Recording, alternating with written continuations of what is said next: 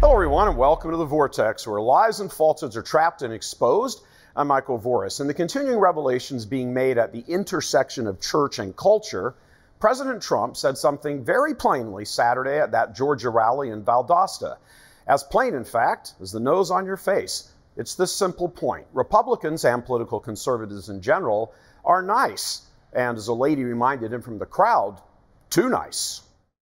You know, when you think of it, the Republicans are much nicer. They're not nearly as vicious. Maybe a few of us. Republicans are too nice, he said. You're right. That's a very good, thank you very much. I like that. But they're too nice. Likewise, in last week's public hearing on election fraud here in Michigan, Rudy Giuliani made the exact same point, that good people are too nice and have not realized just how mean bad people really are. Maybe sometimes we're too nice. Maybe sometimes we're too decent. Or maybe we shouldn't change.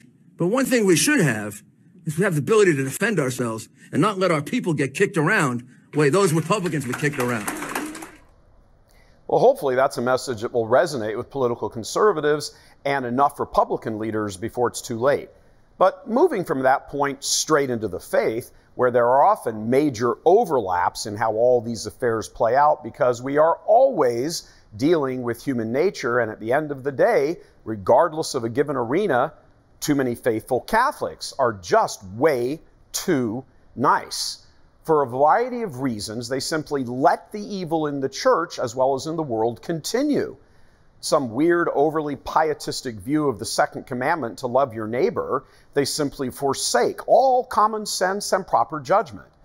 The idea that it is un-Christ-like to treat a person suspiciously or weigh their words against their actions and determine that they are lying is seen by too many as sinful or whatever. Living the Catholic life fully means oftentimes living in a state of tension, balancing two seemingly contradictory principles across a large spectrum of teaching. Deciding how to live and respond and conduct our affairs is why we need prudence. Going to one side or the other of a given proposition often leads to chaos. For example, when our blessed Lord instructed the apostles to go out and save the world, which is what his sacred command boiled down to, they flinched, understandably. You sent us out as sheep among wolves, they said. A very correct first understanding, as many of us know and can testify. But here comes the balancing act response. Then be as cunning as the serpent and as peaceful as the dove. That may be the only time in human history that the alignment like that has ever been made, a serpent and a dove. Today, and maybe longer than most realize, this divine command is lived totally out of balance. Way too much dove, nowhere near enough serpent. To have a personality that is suspicious of authority is seen as unholy or deficient or some such other degrading view. To regard someone telling you something that doesn't add up as a liar or dishonest or at least even inaccurate, well, that's frowned upon. No, we should not always give someone the benefit of the doubt, and to label that as Christ-like to do so and hide behind a soft spirituality is naive at best and destructive at worst. Would you give a convicted sex offender the benefit of doubt when looking for a babysitter? Would you give the keys to your car to an alcoholic who's on a drinking spree? There's absolutely nothing in the world, wrong, sinful, or immoral, about being suspicious of a leader, especially when the words and actions don't match up, or a person or a family member, again, whose actions don't align with their words. Even someone coming off as holy and pretending to be about the faith and so forth. You have to consider, are they just self-promoters making a living off you, telling you what you want to hear?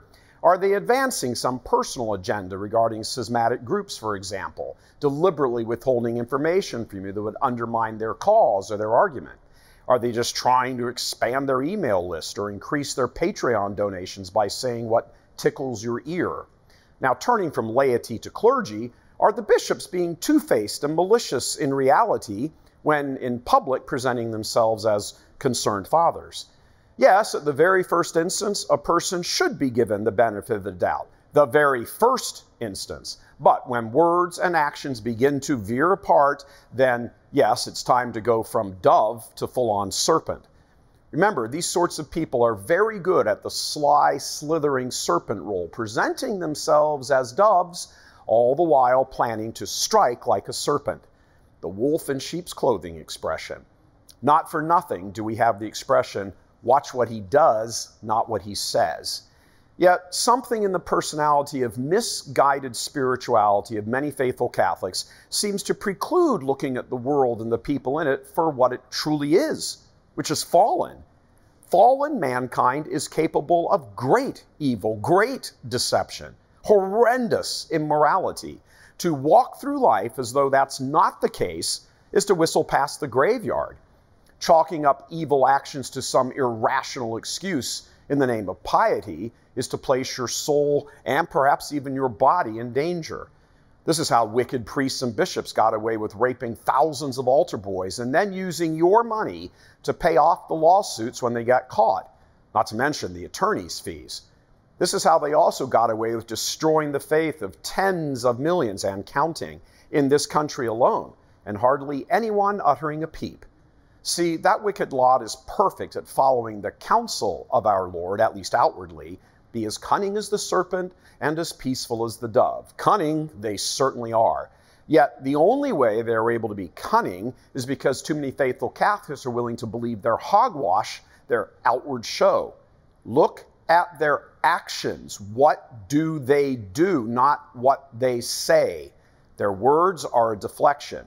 Same with politicians, as well as supposedly reliable Catholic information sources. First ask yourself, in all cases, what skin does this fellow have in the game? For example, where does the funding come from? Is a politician supported by Wall Street or Soros or whatever? Is a Catholic apostolate or a media personality supported by schismatic groups or perhaps a few wealthy donors who pull the strings?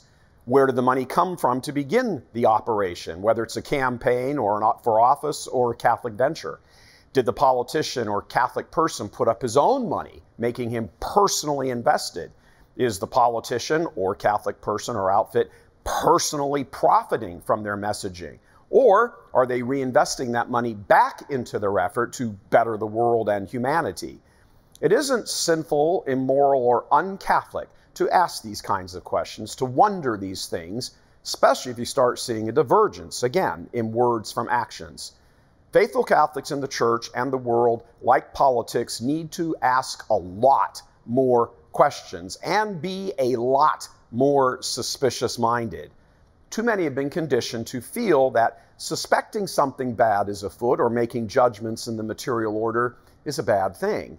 Being suspicious of evil and making correct judgments about how it is how you get to heaven, by avoiding the pitfalls. And that's not Church Militant saying that. It's Church Militant repeating what our blessed Lord said. Abandon this stupid anti-Catholic notion that nice wins the day. The word nice never once appears in sacred scripture. Being nice, in fact, is a sure ticket to hell. God love you. I'm Michael Voris.